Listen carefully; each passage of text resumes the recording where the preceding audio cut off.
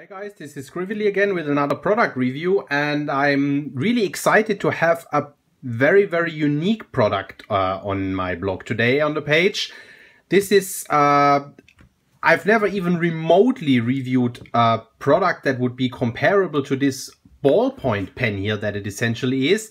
So it's really great to have the opportunity to talk about this pen a little bit. This is, as said, a very unique product. I have got sent this item for review here from Stefan Lucht at tinteimblut.de. I'm really grateful for you to send me this pen for review. Thanks, Stefan. Tinteimblut.de is also where you can get that pen from if you're interested in it. And as said, this is a ballpoint pen, and what is special about this pen, you can maybe already guess it or see it. It is called the Fotografica-Pen, and essentially the whole pen is designed around those old Leica cameras. And I'll cover the pen in a bit.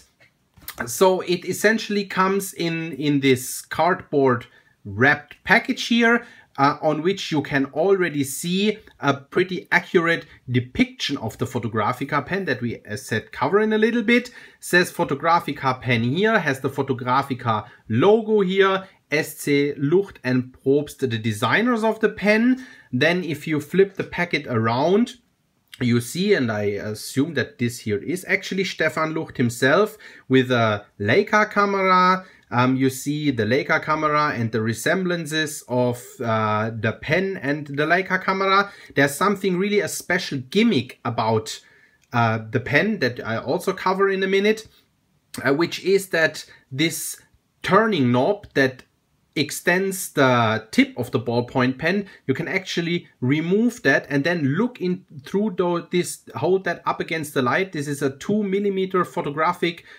steno, whatever lens this thing is called, and it has original photographs from the small photographs from the 1950s or whatever, I believe, inside, and you can actually hold that up against the light, peek through that, and you'll see those photographs. Is a really nice feature. And I believe that Stefan Lucht and Probst, they have designed that pen in honor of Lizzie and Niels Jürgen Probst, which were the grandparents exactly.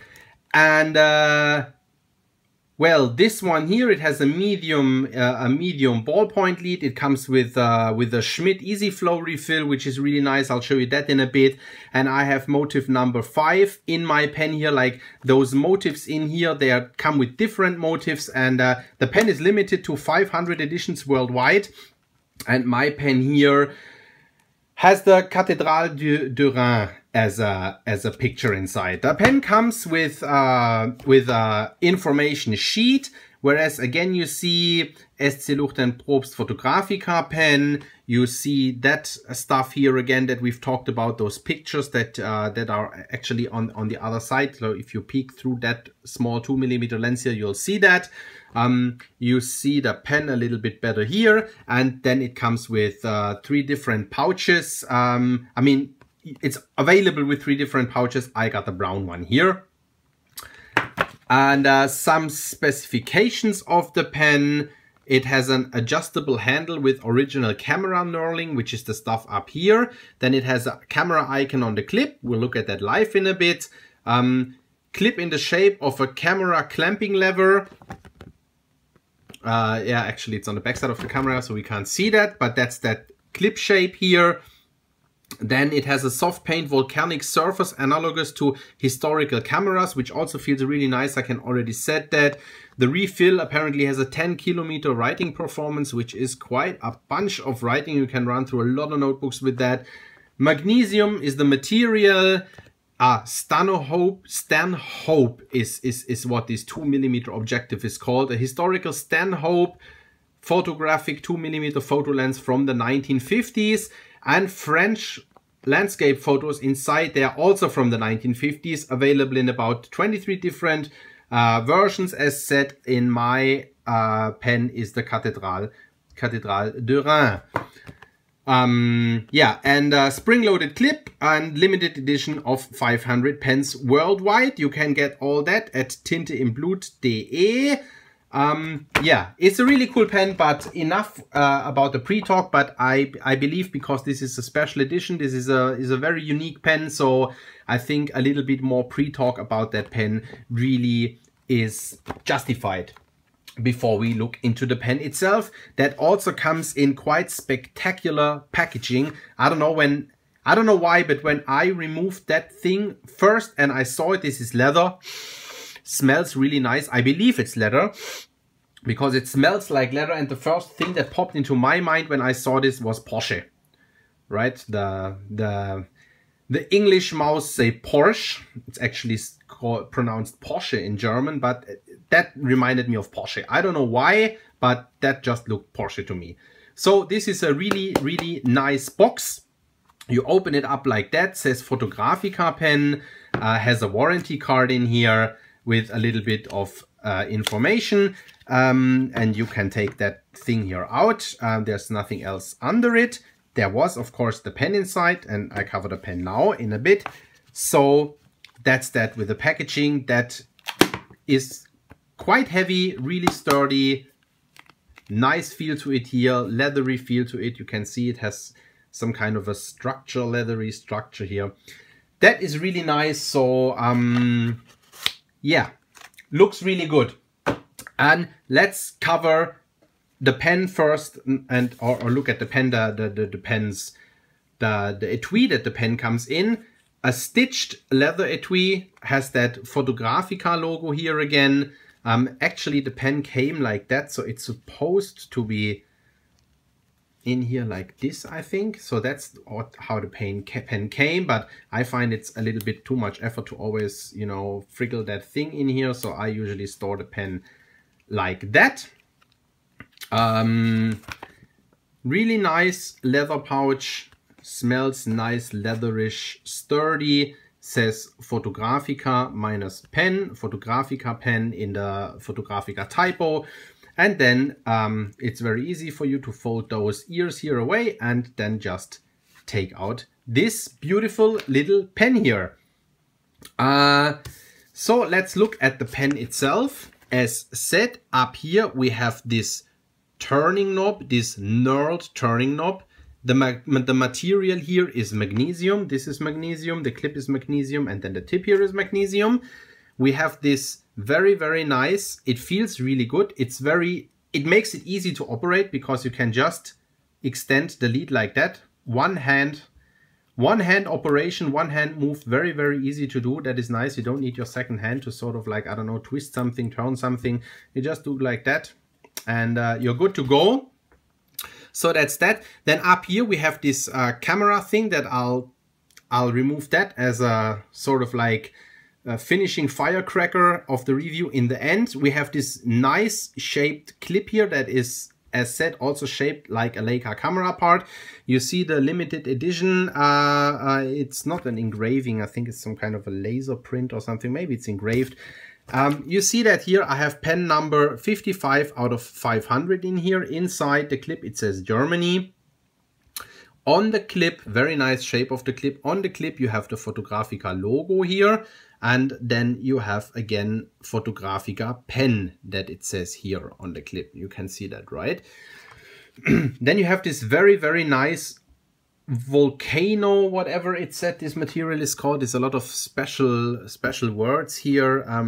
Soft paint volcanic surface that actually now is resembling this, the surface of this camera. And at times one sees those on the flea market. So I actually recall that. So that's that material here. Looks really nice.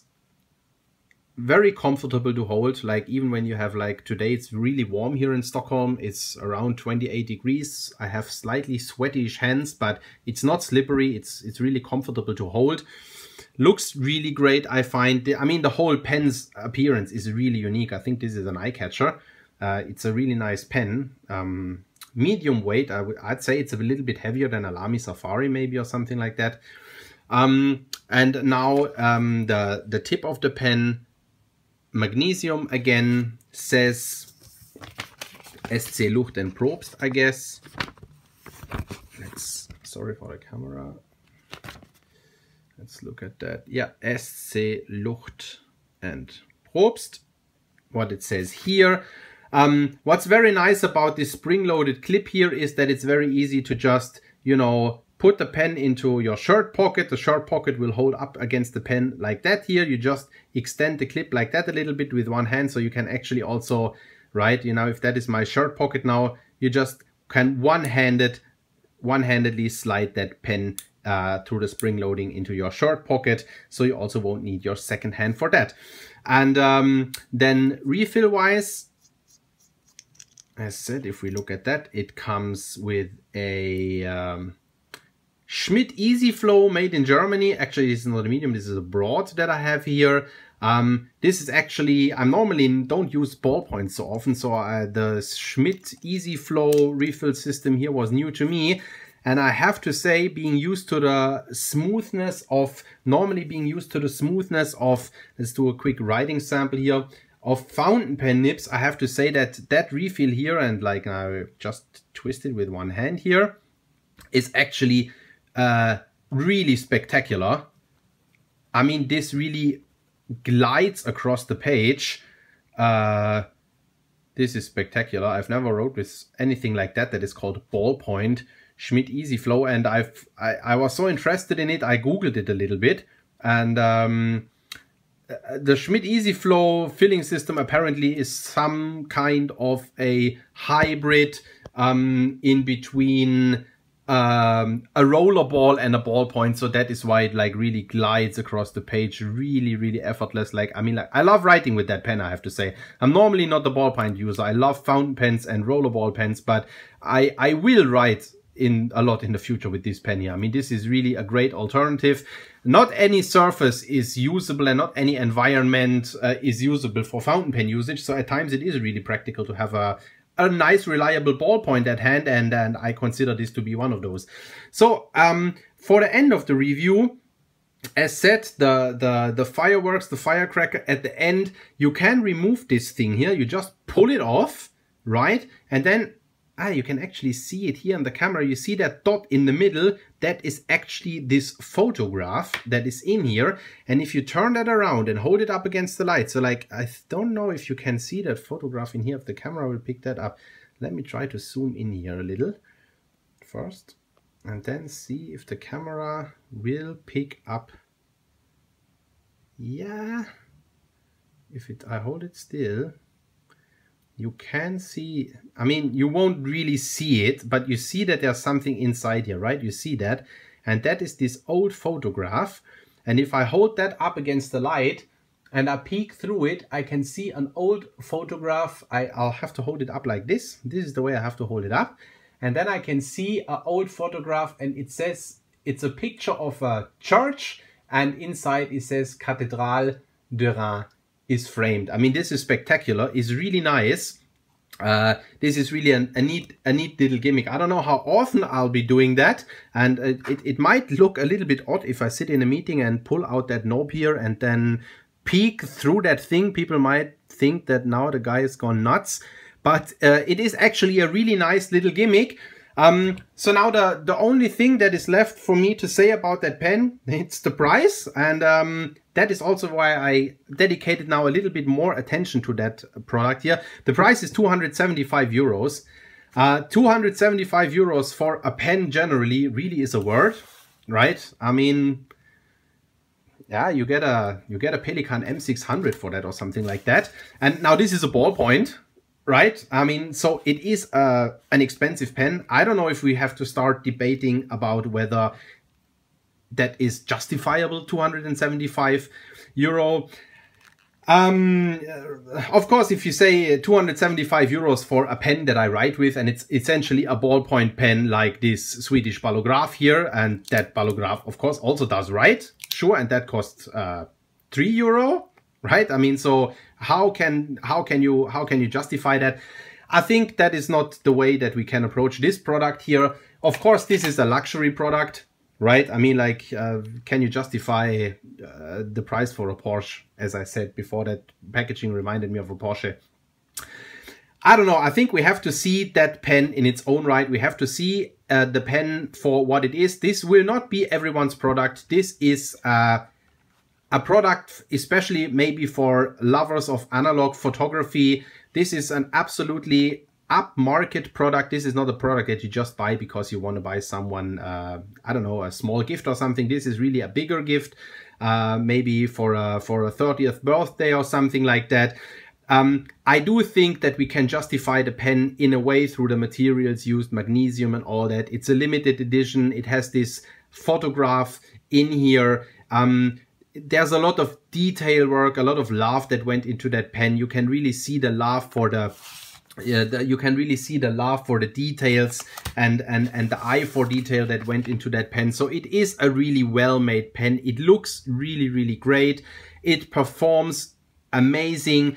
There's nothing that's, you know, like, I mean, like everything is just like made very, very well. So there's really nothing to complain about it. The whole appearance of the product with that pen sleeve or pouch or whatever is just like, is a very neat design, is a nice thing.